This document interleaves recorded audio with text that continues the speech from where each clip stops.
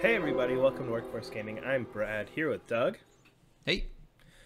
We both have wrapped up Resident Evil Village. No 8, Mm-hmm. can't put the 8 in there.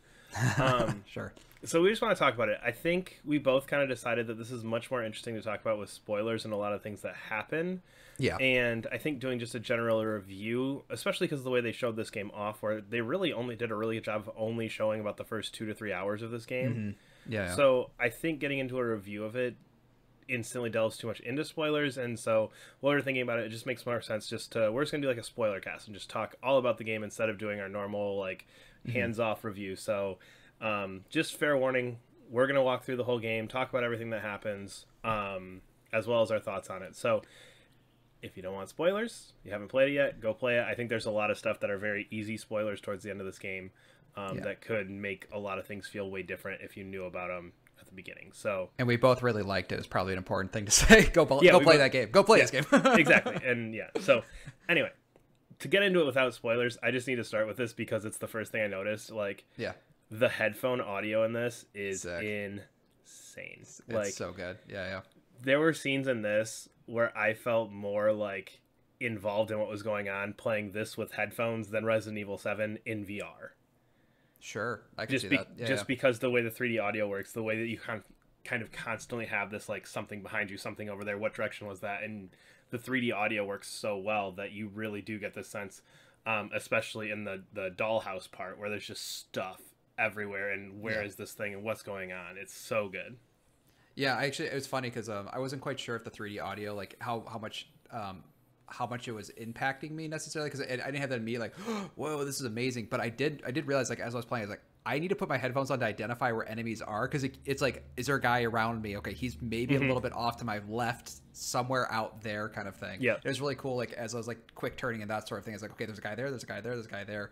But yeah, I think they do a lot of cool stuff with the audio as well. I think my one of my favorite parts of the game is like the first time it gets spooky is when when the game starts, you basically get kidnapped by Chris, and then the van crashes and you're just out in the middle of the forest by yourself, and you could hear like things running around like to the left and right of you, and you turn your flashlight and there's nothing there, but it sounds really close to you. I really did like that 3D audio stuff, like in those sections particularly. I feel like they were like showing it off at some points. And yeah, and that's what it felt like. It was like, okay, here's what we're doing. Here's how you need to do this. And I think that it enhanced it so much.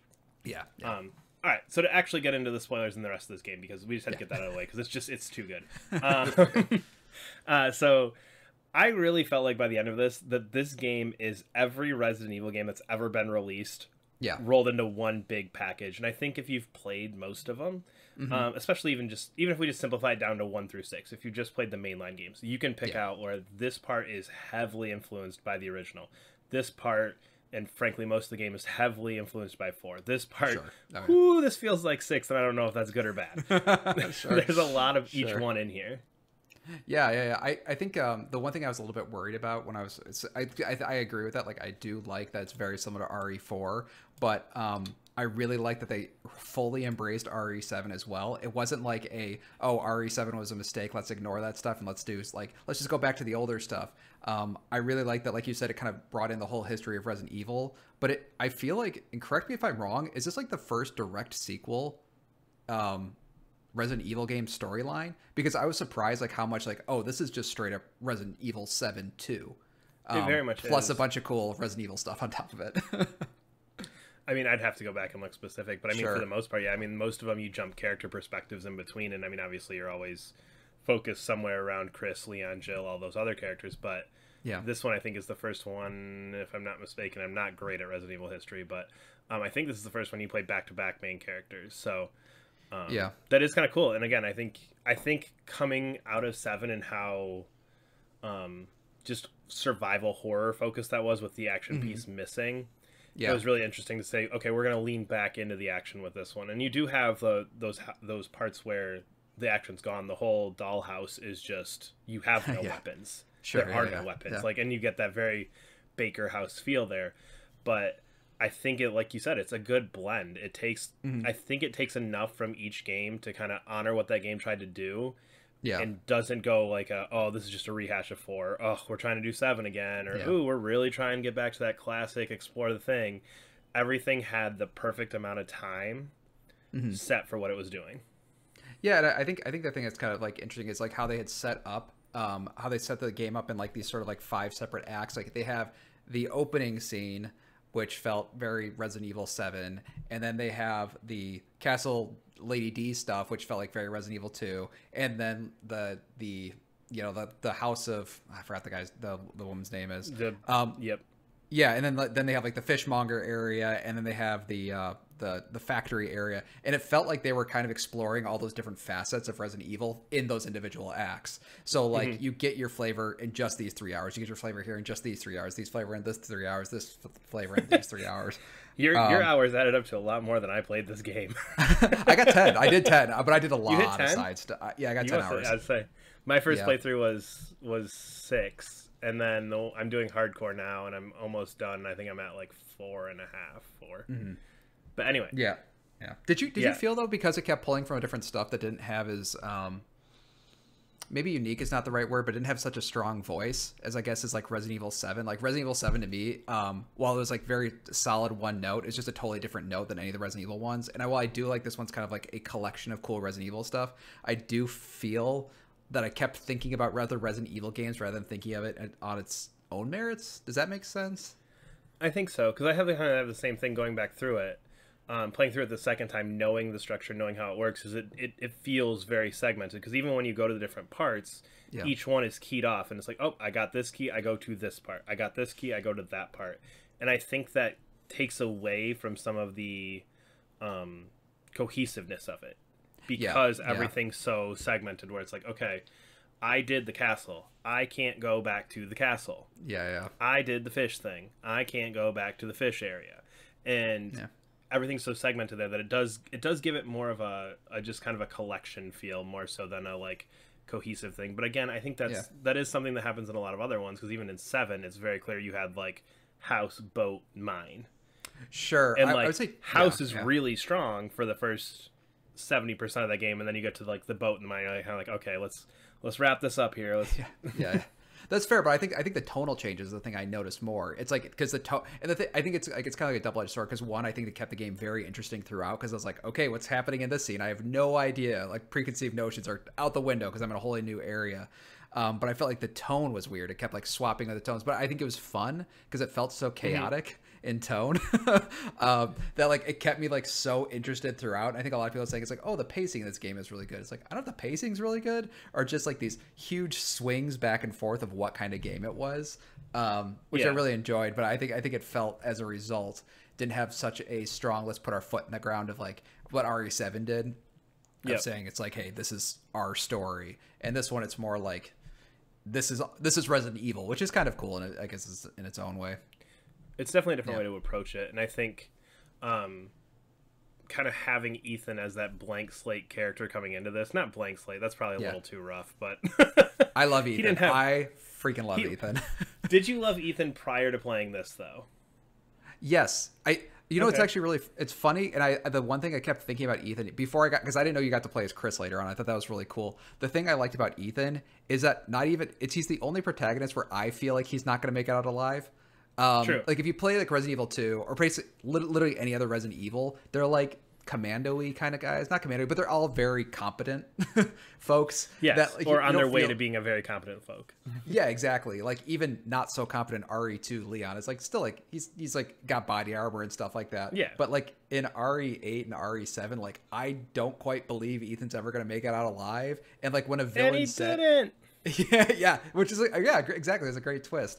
But I just felt like when a villain said like, Ethan, I didn't expect you to make it this far. It's like I also believed Ethan wouldn't make it this far because he gets the shit kicked out of. And then it's like all the other Resident Evil characters. Like that's why Ethan is such a good horror game protagonist, because he isn't super competent. He's not. It's like kind of like the Silent Hill sort of character. He's just a normal guy. Well. Not anymore. Not anymore. Yeah. But that's why I liked him so much. He's just a normal ass dude. I can see that. And again, I think that's where shifting tones works so much. I think if you put like you obviously play as Chris. I think you put Chris in that castle, and Chris is like, I've done this before. Fuck exactly. This. Here's my assault rifle. I'm just gonna start gunning everything down, and hopefully we'll find a way out. Whereas Ethan's much more like, I don't know what the hell's going on. I don't know what to do. Like, there's vampire ladies and I gotta shoot windows. This is, oh, shoot windows. Okay, why are you sticking like giant hooks in my hands? Whereas, yeah, and it was just fun seeing him get the crap kicked. Like I had such a big smile on my face anytime a cutscene would start because it's like he's just about to get the shit kicked out of him, and it's such a fun every time. I think one of my favorite scenes in the game is the introduction of Lady D when you pull the lever and his hand gets cut off. Walks up and just shinks. And it slides so nicely, just like it doesn't lose the grip on the lever. Yeah, exactly. I think you have to like grab his. Yes, exactly. You have to go back and get the hand reattached. Yeah, I think that would never happen with another Resident Evil character. Well, and again, I think that's the things they went through to change up Ethan. I think make some fun moments because the first time I think I even texted you because I played this before Doug got a chance to. I think I texted you and was like, I need to know something about who Ethan is because it's the scene where his hand's sitting there and he just dumps the medicine on it and just like click. It's like, wait a minute. Right back on. There's something like I know he had some stuff going on after the end of 7, but this is a bit much. And it's just one of those things where just like I just laughed and it was like, okay, this is what we're going for. Like we're just gonna have some fun. Yeah, exactly. And I almost think so. I played through originally on normal, and then I'm trying to go through hardcore now.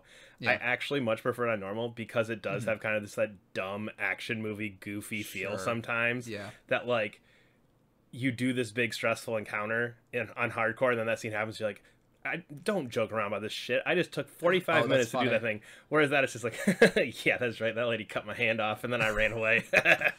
It's funny. It's funny because I did play through on hardcore, and the way I thought about it is that those scenes, those cutscenes and stuff, were like a sense of levity.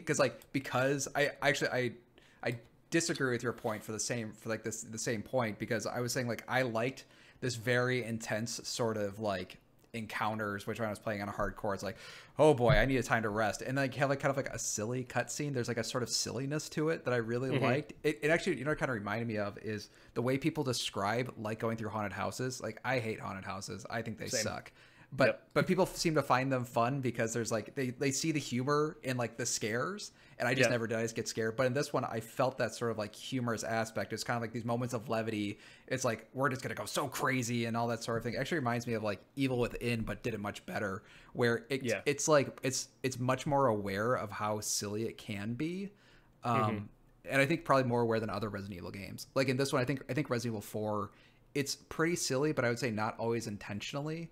And this one, I felt like Resident Evil 4 is Metal Gear Solid silly, where it's like just oh, fun. Okay, I see what you did there. Okay, moving on. Whereas this is like he poured medicine and stuck his hand back on. yeah, exactly. And it felt like way more intentional, of like the silliness and the points of levity and the grossness and that kind of thing, more so than any other ones. So I guess to kind of keep going here, looking at the setting, I think before we get into all the story stuff, the setting I think was really billed as like this return to Resident Evil stuff with the castle really feeling like the Spencer Mansion, the village really feeling like 4. I have to say, like after the first like hour, I was just kind of like, okay, this is fine. I was not overly impressed with the setting. Yeah, I think. Oh, that's interesting. I think part of it was just the like jumping around. I feel like I never really got to make that village like home. You know what I mean? Sure. Where like, because it was constantly just like, okay, run to this corner, open that gate. Run to this corner, open that gate. Run to this corner, open that gate. Oh yeah, stop in these couple houses on the way. I just replayed through 4 like a month ago just to kind of like for fun. But I think playing through 4, I feel like had much more of that cohesive feeling to it, whereas always the village, and even when you get to the castle in 4, like it still kind of connects back to the village, whereas this, it felt all so separate that I feel like you never really got to explore that setting, especially for something that really was billing itself on the setting. Yeah, I feel I agree with you. I agree with you.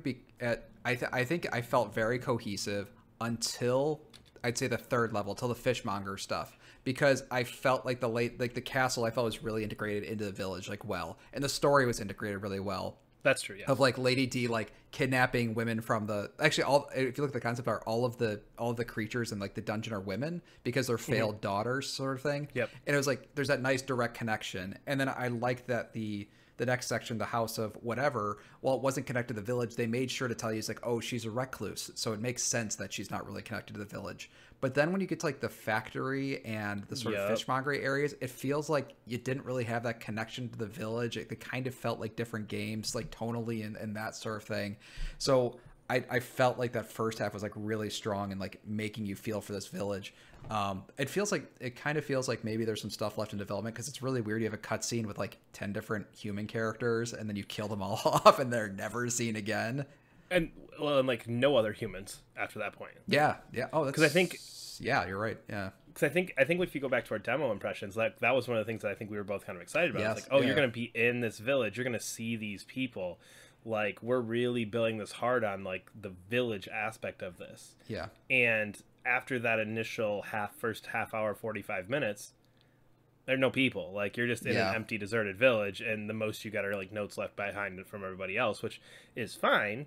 But again, I think both of us were kind of excited for this. Like, this is going to be like a cool exploring this village, meeting the people in this village, like seeing what's going on, seeing how all of this stuff is coming about to these people. Because I feel like that first demo, or second demo technically, really lend itself to those ideas of like, what's going on. I'm going to get it from the people, not just from notes.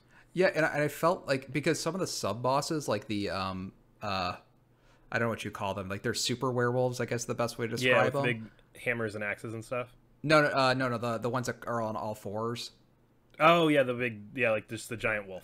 The giant wolf ones. I think they're insinuating that those are some of those people you met at the beginning. But if they had integrated that like a little bit better, of like you knew these people and then like, oh my god, now I have to kill them in their boss form. Bloodborne did that kind of, actually, where like you met characters. This is so much Bloodborne stuff. I'm not getting into it. There's a ton of Bloodborne stuff. But in Bloodborne, you would meet a character and then later fight them as a boss once they've turned. And it's like, oh, it's kind of a big moment. And here it felt like I think that was the intention, but it's just kind of missing. But this game already had a ton of characters anyway, like with those, the 4 main generals, then Miranda, and then the 3 daughters and that sort of thing. And I felt like, okay, let's just kind of cut that out. It was weird kind of going back to the village, and like you said, you didn't really have that connection with it, because it just felt like a gameplay space at some point. Like it was neat opening gates and doors and that kind of thing. But yeah, I agree, it didn't really have that. Because you never felt the village getting better. Like, I thought like, oh, I'm protecting the village, or it doesn't even feel like it's getting worse. It just always kind of feels like there's just more monsters there, so it doesn't really. Because I think you're right. It feels very much like oh yeah, come back in a minute, get that next key. Come back in a minute, get that next key, and you never get the warm, welcoming feeling. You never see. And again, I think your point of it never gets better, it never gets worse. It starts out as bad as it can be. Everybody's dead. Sure. And it's just like, well, I'm just walking through here to get from point A to point B, and everybody's dead. So there's not really much development or anything happening here. It's just space. Yeah, and that's like some of the tension of like, we have to blow up the village. At the end, it's like, yeah, that makes sense. Yeah. I'm not there anyway. I've been there. I looked in all those houses. Yeah, there's nobody here. It's an empty village full of monsters. Like, yeah, okay, of course, blow it up. It's not. And I feel like they could kind of insinuate like this is a big thing that they're doing, and it's just like, all right, whatever. I did like that. You didn't like the castle though. Like you didn't like that setting sort of, because I love the castle. I thought the castle was just drop dead gorgeous all the time. That's the thing, is that like it is fantastic and it looks amazing. But again, I don't think I ever had like that connection with the Baker house, where I felt like I was kind of constantly sprawling through different things. It was just like, this is the roof of the castle. This is the main hall of the castle. You know what I mean? Whereas like the Baker house, it's like, it feels lived in. It felt like everywhere you were going, there was different things happening. There was different, not necessarily environments, but you could definitely tell like we were trying to do something different with this area, where it was just, no, it's a big empty castle. The one big lady and her 3 daughters live there, and that's it. Also, there's a creepy dungeon. Yeah, and it's weird because the stuff definitely says that it's lived in. Like there's people like working in the kitchens and that kind of thing too. Like if you read the documents, like it's a castle that's been running for a long time, but you never really got that sense of it. Yeah, I totally agree with you. It just felt like an abandoned castle when it was supposed to not be an abandoned castle. I don't know, but yeah. Moving on to a couple other things. You kind of mentioned some of the optional bosses too. Yeah, they just kind of pop up like out of nowhere. Like you just stumble into them, and sometimes like the best part is there was one.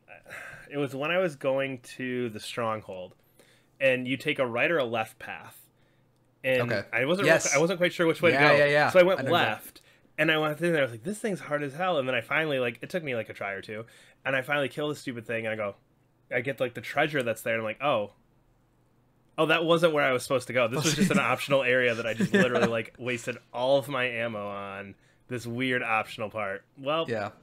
Okay. I love that. I know exactly what you're talking about because I think it's like the cannibal house or something like that. Yeah. Because the thing is like and this not just I think that's probably the biggest optional area, but all the treasure chests as well that they show have similarly sized, maybe a little bit smaller optional areas as well. And it was cool. Kind of coming upon them. I feel like that's the only one I came upon. I feel like the other ones, like I'm trying to get this treasure chest and maybe there's a boss there sort of thing. But it is funny when you're, especially on hardcore, some like the giant wolf bosses are like, they're just, you need to go in prepared. And like one of those guys just shows up. You're like, well, I'm fucked. Okay. I'm just going to run away. Maybe I'll come back in the future. I don't know. I guess that's your part of the village now. Yeah. I'll leave you to it. You have that angel statue. That can be yours. It's okay, buddy. Yeah. But it was funny though, because like there's definitely points where I was like, okay, I am going to prepare for this fight now. I'm going to prepare for this optional boss. But boy, it does you feel it like when you're just sucking down ammo after ammo. I did feel like the game might be balanced around how much ammo you have left, because a lot of boss battles ended just as I was almost out of ammo, and I was like, this seems suspicious. Like every time on my last first aid kit, and all of a sudden my magnum bullet suddenly felt like it was like a cannon going off, sort of thing. but I felt the tension. I enjoyed the tension of it. Yeah. I did like that. I did like the option. I was surprised how much optional stuff there was. Like cleaning up the village when I was going through. It's like, oh, there's a lot of unique areas and unique things and unique puzzles. There's puzzles in there that showed me a mechanic I wasn't. You can set people on fire. Nope. Yeah, it's a major. Yeah, you can. I didn't know that, and then it became a major mechanic of this one puzzle. I was like, oh, that's really cool. Yeah, I didn't explore too much, but I did do a little bit more than I feel like I typically would. I'm more of a let's just get the story going, because they put them on the map too. Like that made my day when that map was like, here's some treasure stuff. And okay, I can actually get some of these.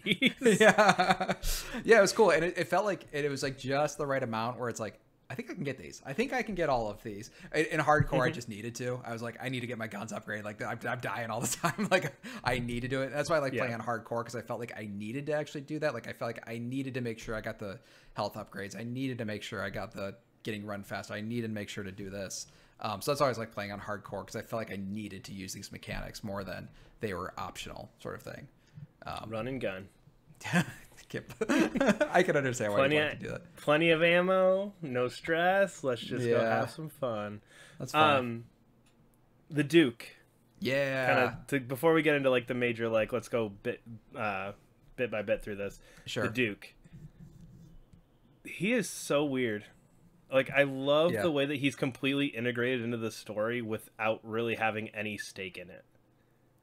Yeah, he felt. I was. I don't remember Resident Evil 4, so I haven't played that in a long time. But I remember the merchant was like, he had no impact on the story whatsoever at all. No. Like he was just like somebody there kind of thing. I like the Duke's dialogue here. I think I really like the Duke's dialogue, and I remember the one moment where I was like, oh, this Duke is like, there's something very off about it. And I was it's near the end of the game, and the Duke is the one who actually saves you from getting your heart ripped out by Miranda. And there's a conversation that you have between you and the Duke, and it was like literally one of my favorite parts of the game. And they acknowledge that it's weird that the Duke can like just show up in places. And he asked the Duke, he's like, who are you? Like, what are you? And the Duke goes, I don't even know, or something like that. He gives an answer of like, he doesn't even know what his powers are or that. And I was like, oh, that's cool, because, you know, the RE4 merchant is just like, he's not mysterious. He's just a moving store. That's all he was. He was just a moving store. And this one, it's like, no, he has some sort of place in this universe. And I really did like that. His dialogue was like super cool all the time. It was he seemed like your friend. It wasn't super condescending, but it's just a condescending enough that I did like it. It was that weird balance of, are you helping me, or are you just like here to like go, like you said before, Ethan's not gonna make it out, like, oh, because I think he even says that a couple times, like, oh, I see you made it this far, huh? That's interesting. And he kind of contributes to that, like, I'm just here to help you because you ain't doing it on your own. Yeah. Did you notice that after every boss he's holding something from that boss? I did not. So if you beat, I guess the easiest one is I think the ones I definitely remember is after you beat the house with the dolls, the next time you meet him, he's actually holding one of the dolls and like playing with it. And then after you beat the fishmonger, he has the jar of like whatever they have a name for it. The fungusy the little thing. Parasite thing, yeah. Yeah, and he's holding it, like looking at it, he's like, fine specimen sort of thing. So I'm not sure if he's like looting the houses once you kill these people. But I like that. I like the little like kind of things they do with the Duke. Did you? I liked him a lot. Do you like him or? Yeah, no, and I think that's why playing Resident Evil 4, and again, so much of this being compared to like going like, oh, they're doing the merchant again from Resident Evil 4, sure. And I hadn't played Resident Evil 4 since whenever it came back out, 15 years ago or whatever. And I went in going like, oh yeah, everybody's talking about how like the Duke's like this merchant, and then I went back and I was like, oh yeah, he's just kind of like has a couple cool lines and is just a cool character model. Yeah. Are we really that excited we're doing this again? And then you get sure. then you get to the Duke and you're like, oh, okay, I think this was the intention for what people those kind of nostalgia goggles of like you're like, oh man, like I remember this being really cool, and it's like the Duke is what I remember the merchant being, where like every time you got to him, he had some like cool line to say to you, he had something going on, and it fit so perfectly, and every time you go there, you're like, okay, like what's he gonna say, what's gonna happen, because he kind of even points you in directions, and I think that's a cool way to kind of have that merchant play into this, where it's like, okay, this weird character I don't understand is also kind of leading me through this. Is this good or bad? What intention does he have? And I think that kind of mysterious nature of him, when everybody else is so clearly very evil. Yes. Yeah. Plays really well. Yeah. It's interesting because other characters don't mention the Duke, and I'm hope they play more with the Duke in the future. Like I hope they bring that character back in interesting ways. Like how maybe integrate him a little bit further. I loved you like the speaking of the Duke, I really like the treasure stuff. I love the treasure stuff. Like that felt so good all the time, like just getting treasures and selling stuff. Did you end up getting on your second playthrough do the combinations of things and like collecting? Yeah, I did. I didn't realize that was an option the first time through, because I literally was like, I could use more guns. Sell. Okay, done. Okay, sure. I tabbed over that. I don't even know if I tabbed over that page in the inventory in my first playthrough. So it's like, oh yeah, it's all in the bag somewhere. Don't worry about it. You either give me that or you give me money. That's whatever. You know what I mean? It's either way. I'm getting to the Duke and I'm getting that much money, and that's all that's happening with it. Oh, okay, sure. Because I really enjoyed it. I found it like really memorable because maybe at least on hardcore, because those all that stuff like that mattered so much. Like I really needed the extra firepower all the time. Yep. So like when I just like cash in on just like some combined thing that I've been waiting like 3 hours to combine and like finally sell to the Duke, and like boom, power. I really love that mechanic of buying and selling stuff and that kind of thing. And I think that's one of the things where, because I did New Game Plus for hardcore, it's like, nah, I'm good. Sure. Fair. I'm just gonna blow through these first like 2 or 3 hours until I get to the further stuff. But fair. Yeah. So we talked a little bit about parts of this, but I guess to kind of really dig into story stuff and plot heavy stuff. Yeah. This, like you mentioned, very, very clearly a sequel to Resident Evil 7. This is Resident Evil 7 Part 2. There's no other way to describe this. This is not... It feels very weird that you would play this as a standalone experience. Yeah. They dive... Like yeah. They jump into it pretty good, and I did watch, because I was like, okay, I played Resident Evil 7 a month or two ago, but what are the important things you want me to know? So I played that little quick prologue video at the end that's literally just like 2 minutes of Ethan like, oh yeah, I was in Louisiana. There are some crazy people. Here's my wife. Now we're in Eastern Europe. All right, let's go. Oh, is that it? I didn't watch it. I didn't watch it because I just played Resident Evil 7 like fairly recently, so I didn't really. Legitimately like a minute long of like the most basic information you can come up with about Resident Evil 7. Like bad house, bad family, creepy mold, weird wife girlfriend thing at the time. Not quite sure. And that was literally like the entire thing. So, I do like how this ended up ultimately tying into other Resident Evils. You've got obviously Chris. As kind of the bad guy. Weird kind of. They pretend he is. But he does treat Ethan like shit, which is always fun. That is one of the things we're playing through the second time. That first opening scene where he comes in and just shoots Mia so many times is like, just shut up and stay here, Ethan. And you're like, you know what's going on. You know that like there's something weird with me. You know that, like, you're stealing my daughter. We're not going to take the 2 minutes you could to, like, real quick go, hey, here's what's up. Yeah. A character mentions that to Chris like really really farther on. I think it's like the first time Ethan dies, I guess. He's like one of his compatriots like, you should have told Ethan the plan. Yeah. And I was like, yeah, actually, I feel like Resident Evil 8 wouldn't happen if Chris explained what happened. Like, if Chris explains what's going on. And that's the thing, is like that opening scene, like, and yep, here's the deal. Creepy, like, lady gonna take your daughter, thinks it's her daughter, gonna try and reincarnate her daughter. Want to help? Want to sit on the bench? Yeah. Don't care. Gonna go get him. Let me know. Like...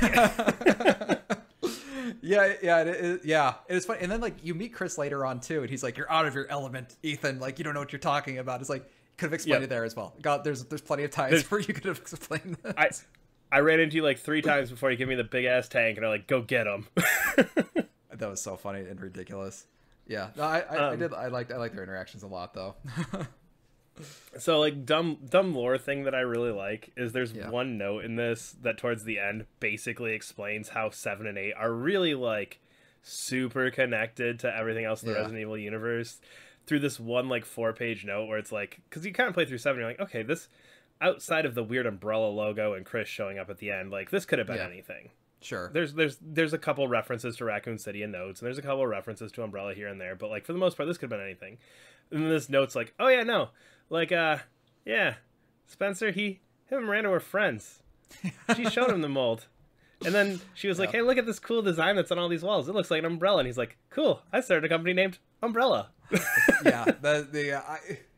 a little, I'm happy you're happy. I'm not steeped in Resident Evil lore, like, at all. I realized I've played a lot of Resident Evil, but I was like, BSAA, I know that's important, but I don't remember why. Are they good guys? Are they bad guys? They seem bad now, but were they the good guys? What does that have to do with stars? There's too many acronyms. There's a lot of acronyms flying around near the end. Yeah, no, I mean, it was cool. I did like that sort of like, this is the original sort of bioweapon center kind of thing. That was really cool. And I did like the reveal of that big. Oh, the one thing I was surprised was like kind of talking about more, because I'm more attuned to the Resident Evil 7 stuff. It's like they mentioned the Baker stuff like a lot. And I was just like, the first time they said Baker, I was like, oh, we're talking about this. This is a big thing. This is still like a moment that was important. And like the Evelyn stuff is like, oh, actually, this is incredibly important to the stuff with Eve. We didn't talk about this. Separating the baby was real strange, right? Like, what happened? Yeah, I still don't know quite exactly what the deal with Rose was. Like, I feel like she's really powerful, so we can pull her apart, but she's still together. But like, then she's together at the end in like that one of those last scenes. I think I had the first time where where you go talk to the Duke, he's like, "Did you look at the jar?" And it just says, could not believe head. That shit. And I think I just went, wait a minute. So my daughter's dead. I can go home now, right? And it's like, no, don't worry. There's 4 other ones that have the other parts, and we'll just like... pop her back together. And then it didn't make sense that she was separated at all. It's like, for a game that's like pretty silly, like throwing baby butchering in is like just casually is like, whoa. I was like, holy shit. And again, to your point, like, it's one of those things where it's like, I was expecting some big payoff of like, oh, like, I don't even know. I'm not like some crazy horror game writer, but like, oh, we have all these things and we had to do this to reincarnate her daughter. And like, you had to have the part. And it's just like, nah, we just did it. Yeah. That's it. It happened. Yeah. And then they reformed her back into normal Rose. And I was like, okay, all right. It was very weird, but I just thought like the whole thing, that basically the whole thing, like Resident Evil 8 was like Ethan's trying to get his daughter back, and it's like it's just like, yeah, we cut up his daughter and then like separated like 4 different areas. Like it was so fucked up to like, when I saw that, I was like, this seems like very tonally like crazy, but I guess at the very least, it's a funny excuse to have 4 levels. It is one of the funnier, like, go get the things to make the thing that I think I've ever seen, because it's just like, what, really? Like, I gotta get the arm? That's what I'm getting now? Like, okay, weird. I guess I have a quick question from Resident Evil lore standpoint. The BSAA, they were the guys fighting Umbrella, right? Like, Chris used to work for them, correct? I believe so, yes. So... I'm not great at Resident Evil lore, but yes, I believe so. Okay. It was weird that the anti-bio weapons are using bio weapons at the end. That was like the big. I do know that was like the big reveal. I'm really good at like 1 through 3 lore, sure. And then okay, like 4, 5, and 6 are just like this big mess, and I don't know where Revelations fits in there, and it's just okay. Once you get past the basics, I'm gone. I couldn't tell you how this all connects back to Africa and Resident Evil 5 and all that other stuff. But anyway. Because to me, I didn't like, because I liked how much of a sequel it was to RE7. I didn't like that it felt that when they brought in all that, like, here's the connectedness, the other stuff, I felt like they were kind of like closing the book on Mia, Ethan, and Rose. Kind of, I understand. We'll talk about it in a second. But like, I kind of liked Ethan as a character. I kind of liked Mia being around. I didn't like that it's like, okay, now it's back to the BSAA stuff, and I was like, okay, sure, but I don't know, I didn't find that as interesting. I didn't like that it was going back to like, okay, we're going back to the Resident Evil stuff. It's like, oh, okay, sure, but I kind of like this stuff, to be honest. it definitely feels like almost tossed in at the end, because I think the Chris stuff is justified with the ending of 7, but sure. I do think once you start throwing BSAA stuff back in there, I think a lot of that almost comes from the like, ooh, people have now played 2 and 3. Mm-hmm. We can toss some more of this in here, and we're gonna remake 4, and we can start throwing this stuff in here. So I think a lot of it comes from that success, and I'd be curious to know if like 2 and 3 had flopped on the remakes, would they have tried to like wiggle all that in at the end? Because I mean, like, there is legitimately like just the BSAA here. Also, they're using bioweapons. You're like, man, here's the sequel, but then the post credit teases 20 years in the future. So like. Can we just jump to the post-game stuff now? I feel like we're talking about enough stuff. I hate the post-credits thing. I think it's very...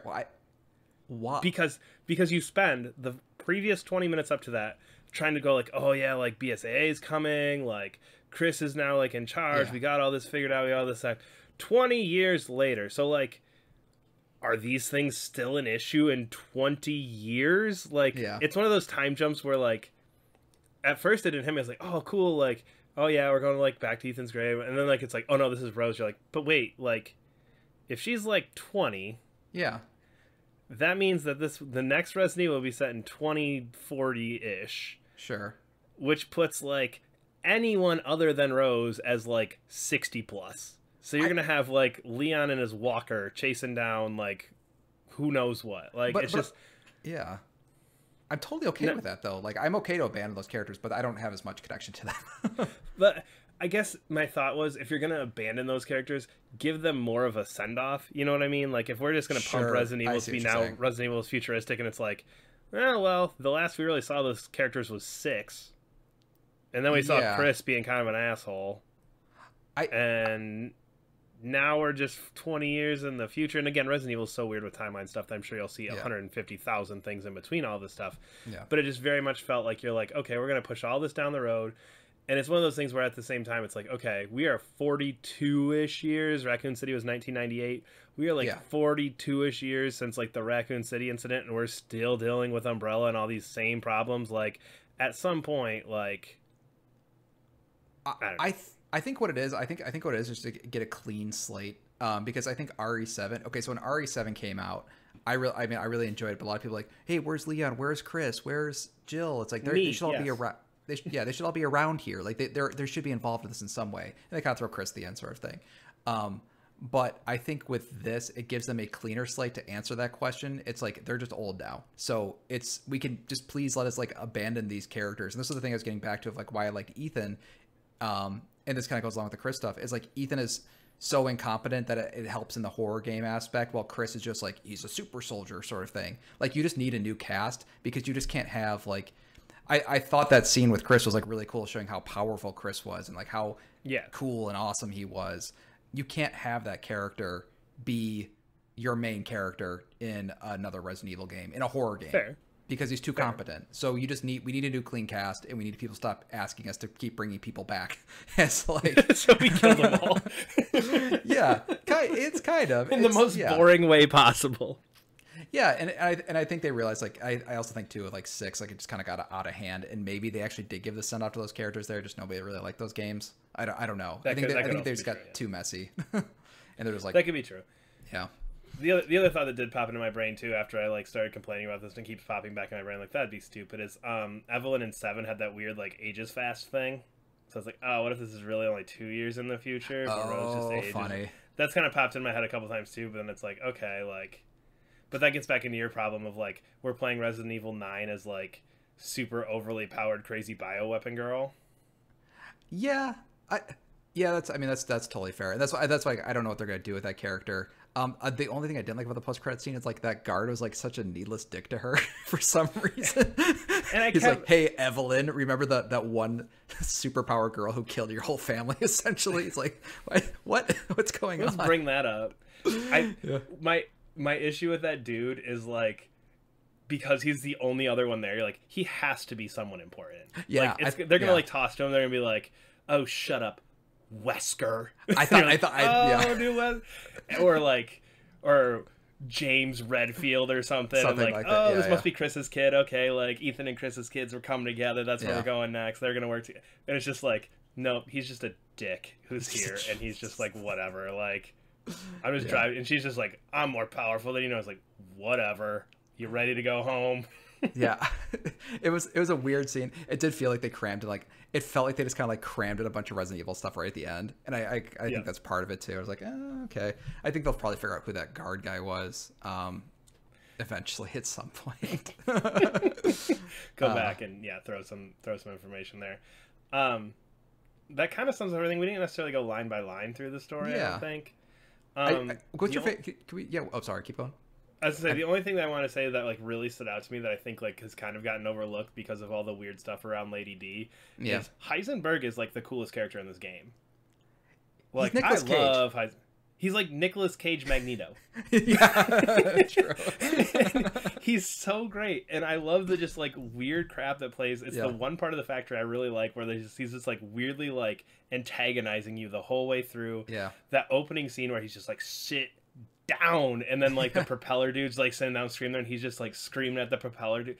It's so good. And then you get to the end with him and you do the big thing where he just turns into like some kind of crazy robot Mecha monster transformer thing. Yeah, and you're like, the whole thing is just so good, and he is without question my favorite character in this. And I feel like they hit him a little bit from the marketing for good reason. He's towards the end of the game. Like, you don't want to necessarily throw all of your cards on the table with a character like him, but he's so cool and is by far my favorite character in this game. I think the one thing we didn't talk about too much at all is just the characters in this game are all like so they're all so cool in their own unique way. Like Lady D and her daughter, so I really liked her a lot. I thought she was pretty cool in how she acted towards Ethan. Everybody hates Ethan, which is really fun. Yep. Heisenberg, I totally agree. I did like I liked that he hated Miranda, which was fun. Yes. And it seemed like everybody hated Miranda in their own way. Like Lady D didn't like her, and I like that Heisenberg and Lady D didn't like each other. It felt like there was like sibling history. rivalry almost. Yeah, it felt like there was like history to these characters. I'm trying to think of like of the four I really liked. I really liked the fishmonger guy because I think the fishmonger guy is like kind of a dork, kind of like a dorky loser, and and like. I just thought at some point he's like, actually, you will see my true power. But even when you see his true power, he's still kind of like a weird dork. He never evolves past just like creepy, gooey monster. Yeah. And it was fun, like having a creepy, gooey monster. And I really liked. I liked that we didn't talk about it too much, but like the pieces of like Rose that you pick up, you get that one like immediately from him. You just like steal it from him. He's just walking like And had Ethan not had to say some stupid one-liner at him, you could have just grabbed it and walked away. And he's like, grabbed it, he's like, stupid ass. Like, wait a minute, what are you doing? Don't do this to me. And then Ethan's like talking too much, and then he gets trapped because he was talking too much. Like I just like how I think a lot of people are like, Ethan's so incompetent. I was like, yeah, that's why he's so much fun to play as, and that's why he gets all these silly, stupid situations because of that. I guess. What was your favorite part? Because I have a very distinct favorite part of this game. I think I really like the opening. I think it sets the tone really well. I love the way the Lycans are kind of slowly introduced to the town. I think that works really, really well. And then maybe it's like I like the actiony stupid Resident Evil, but the Chris part is just too good. Sure. I think after having like so many hours of like kind of like being careful about ammo and like making sure like I've got this and like kind of approaching situations a little slowly, it's like nope, I got 600 bullets, a big old gun, and let's do this. Sure. And it was such a weird thing to put in the middle of this game that I loved it, and I had a smile on my face the whole time I was playing that part. It's really cathartic on hardcore too, because I don't know what they did with the difficulty or something, but it's extremely easy. So it's just like, blah. It's like the only time in that game. That's the same thing on normal. Like, it's a step below, and I don't know if it's... I purposely bought Chris's guns for the second run through just to see if they were as overpowered, which they're not quite as much, but... Sure. Because that was the same thing where it's just like... I'm not even caring what ammo I don't care. It's just, this is done, like, easy. Yeah, like send me your biggest guy and just like mowing him down. That was really fun. That was really cool. I think my favorite part, and I don't want to get too much into it, is the walk up to House Beneviento. I didn't like the part that people were like, oh, that's super scary part. The part in the basement, I was like, I thought was fine. But I really, really love the walk up because you've done so much crazy shit at this point in the game, and then it's just this really quiet walk up. And I was like, I don't know what this game is anymore. Did you read the concept art for the house? That like their original intention with the waterfall and that sort of thing, or there was like she'd been like tossing. Yeah, that there was. I can't remember the exact thing, but it was like something like, oh yeah, she was just like hanging people off the waterfall, just tossing dead bodies over into the waterfall, like. Yeah, and like just seeing that, and it's like it's a really striking image too of like when you actually come to the house, you see that giant waterfall, and you see like this like empty house sort of thing. I just remember my absolute favorite part is you put you have to give your memories, so you put the envelope, the photo, the photo, yep, yeah, and then you open the door, and I was like, okay, what sort of crazy shit is this house gonna be? And it's a very normal looking house, and that scared the absolute shit out of me. I was like, what's gonna happen? What's gonna happen? And they let it pause. Like the action just complete dead pauses. I think for like maybe an hour of the lead up to the house and then getting to the basement. But just that like walking around the house, knowing that there's some sort of evil doll aspect to this, but not knowing how it's gonna show up was just so intense. And it was my favorite part of my entire favorite part of the game, where nothing happened, and just walking around the house for the first time going, okay, what's gonna happen? Okay, where's the corner that's gonna turn where shit's gonna happen? And like they hold that for so long. It's just so good. Well, because I mean, even when you get to the basement, you kind of like realize there's some shit going on. It's still like, okay, do these couple little puzzle things. Like, there is so much tension there that it just feels so good. And like, even like you don't really even relieve it because you're just playing a game of hide and seek to end that thing. Like that's really all you're doing at the end. Is just playing a quick game of hide and seek. Like there's just this constant like just state of like, something more is going to happen, something more is going to happen, something more is going to happen, and they just hold it, and it doesn't. Like nothing really does happen, and it is really well done. I think that house, I think just will really stand out as one of the moments in this game that people will remember and will talk about for a long time. Yeah. It was just very cool. Yeah. Anyway, that is a lot of Resident Evil 8. That is. Sorry, Resident Evil Village. Really good game. I really, really, really enjoyed my time with it. It's very rare that a week later after I finish a game, I'm like, no, I'm gonna go back and play through that again, and I'm almost done with my second playthrough, and it's still good and great game. Yeah. But we are Workforce Gaming. You can follow us on Twitter at Workforce Gaming, or subscribe to us wherever you're listening, and we will see you later. Bye.